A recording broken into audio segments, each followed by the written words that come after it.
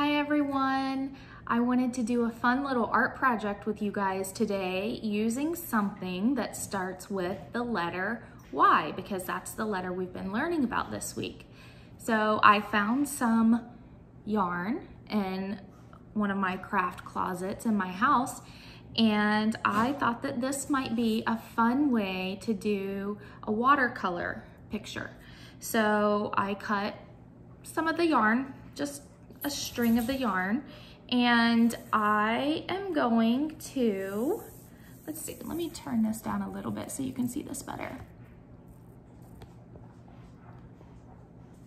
I am going to just make a fun little design using the yarn on a piece of paper. Now this paper is thicker than regular paper that your mom or dad might have in their printer.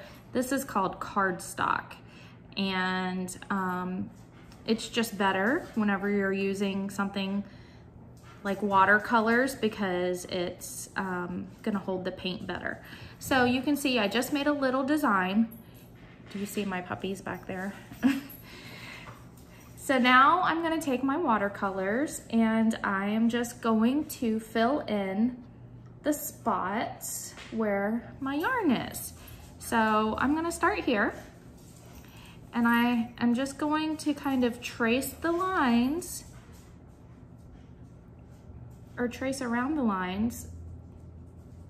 It's kind of tricky. Your yarn might move a little bit, but you can practice holding on to that paintbrush. And then I'm gonna rinse out my paint. I'm gonna go to the next color that I would like. Do you guys know what color this one is? You think you know? This one is going to be a blue color. And I'm just going to paint inside of the line that I have made using the yarn. And like I said, it's kind of tricky. Your yarn might want to move around a little bit, but that's okay. You can just move it back. I'm going to use this color. Let's see if you can see that. This is our color of the month for the month of April. Do you guys remember what that color was? It might look really, really dark on your end, but this is actually purple. I like this dark color purple. It's really pretty. So I'm just going to trace my yarn around the area of the yarn.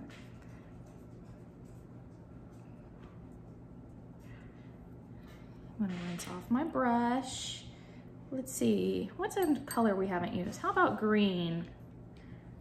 Let's use this green. I bet everyone has really pretty green grass right now. Have you been going outside to enjoy the nice weather and to play in your yards? Let's see, what else should we do? I'm gonna use a light purple.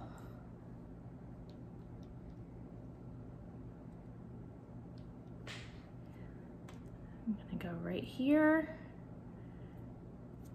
See, my yarn moved a little bit. One way that you could do this without having your yarn move is if you have someone draw a line of glue, and then you can trace that line of glue with the yarn.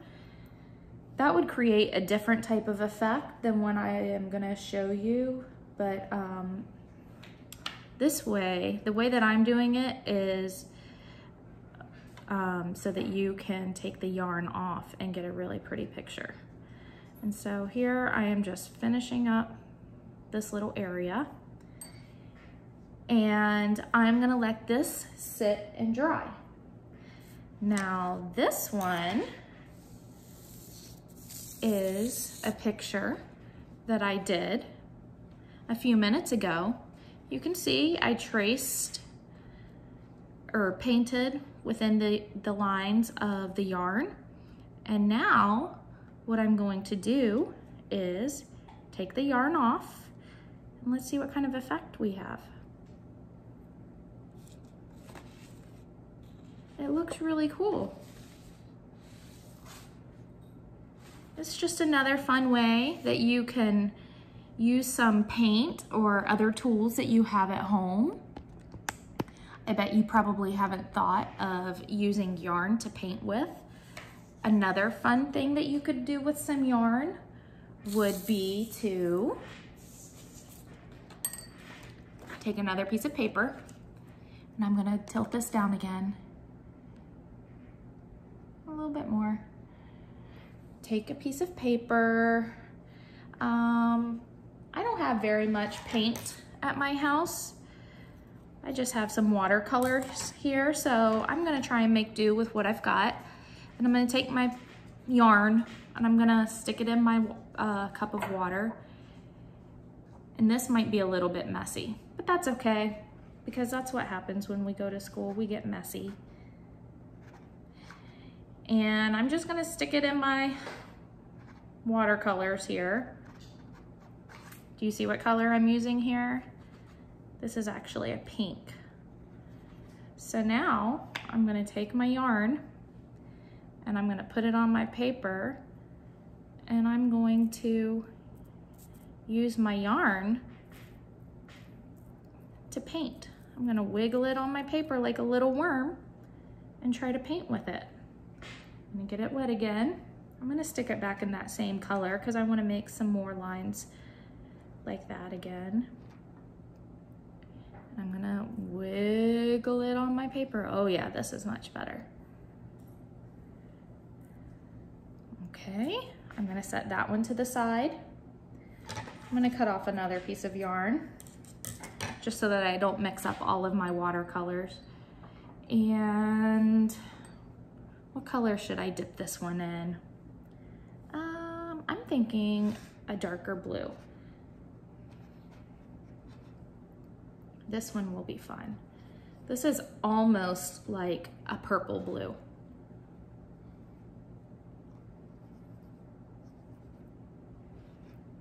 See, I've dipped my red yarn into that paint.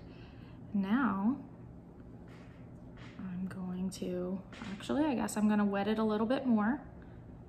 This is like an experiment. Sometimes you have to try something and it might not work the first time, so then you have to try it again and hopefully it'll work. I think this will work this time.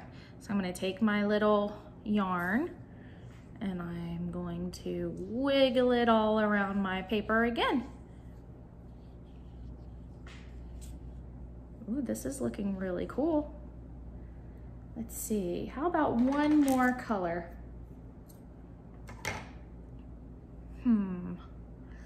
Maybe a nice sunny yellow. What do you think about that? I think that'll look pretty. Do you guys know what letter yellow starts with? Yellow starts with the letter Y, just like the yarn. All right, here's my yellow color. And I'm just gonna wiggle this all over the place too. So, as you can see here, I have shown you 2 different ways that you can paint with yarn. Let's see if you guys can think of some ways to paint at home too, and maybe you can share them with your teacher or share them on our Waypoint Preschool Facebook page so that everybody can see your beautiful artwork. I hope you guys enjoyed this. Bye.